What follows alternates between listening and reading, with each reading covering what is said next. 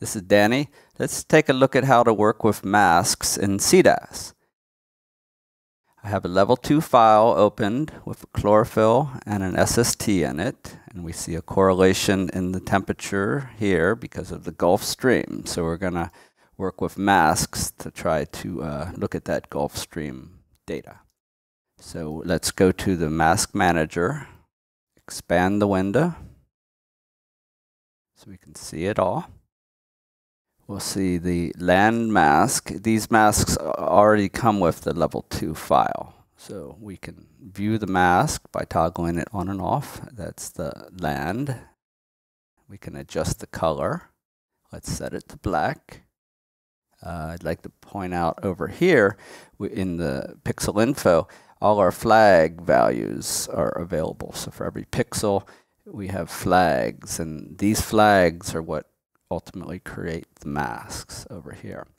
So we can make a composite mask over here of many masks. So let's determine which flags we want to use and make a composite of all these flags. So to highlight these, we click in the middle and hold the Option key. So let's get land, and let's get coastal Z. We'll get cloud ice, turbid water, and we'll get the ATM worn.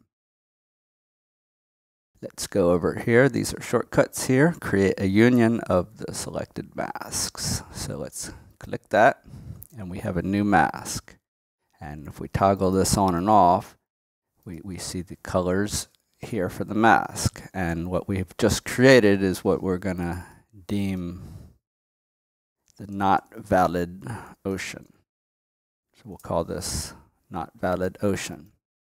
Now we can make a valid ocean mask, which would be the opposite of this. So we can select it, and we can go find the complement right there, create the complement, turn that off, and now we see this is the valid ocean.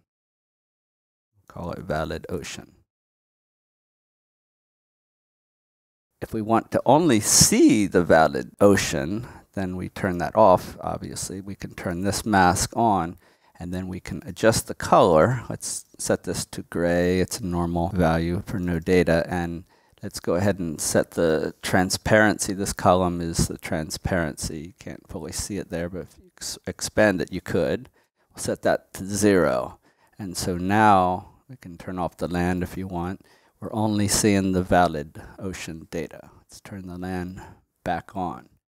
So let's go further into this and separate out based on the band values. So let's create a mask using this expression editor here.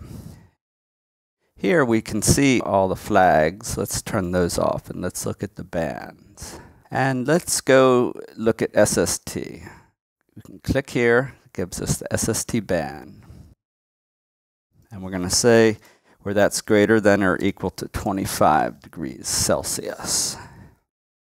We click OK, and we now, let's leave that, and let's see what we've done. We've just made a mask where the value is greater than 25 degrees Celsius.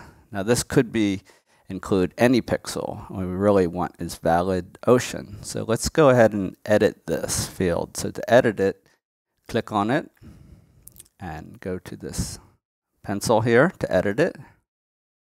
And we can type and now I want to get my mask, turn off the flags and leave the masks on, which I just did. Go down here and get my valid ocean. So now we'll get the Gulf Stream. And let's name it.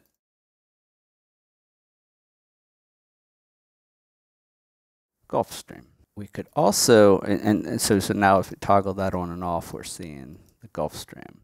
We can also, if we want to view just the Gulf Stream, we want to make the complement of this. So let's go ahead and create the complement. And we'll call that not Gulf Stream. Like we did before, let's set this to a gray and the transparency to 0. Don't need that. So now we're viewing just the Gulf Stream water.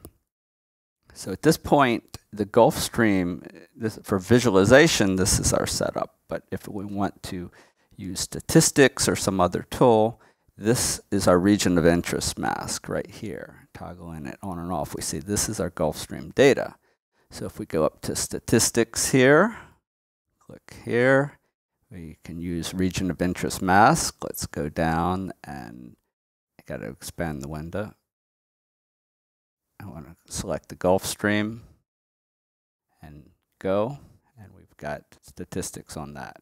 More on that in later videos. So now we've made a mask, and we can additionally export this mask. So let's export it. We want to highlight the masks which we want to export.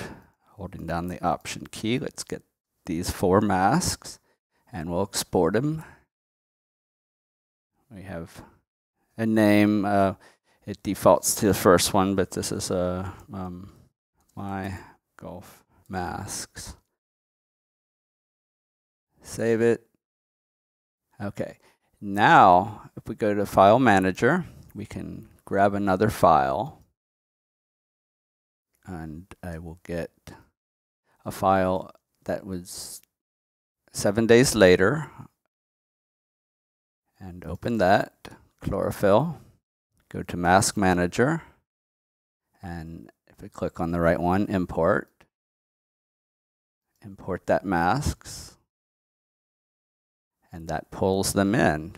And now I can turn that on, and probably want to zoom out so I can see this.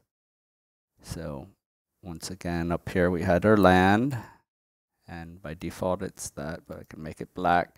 But the nice thing is all our masks we made in the previous file are available in this new file.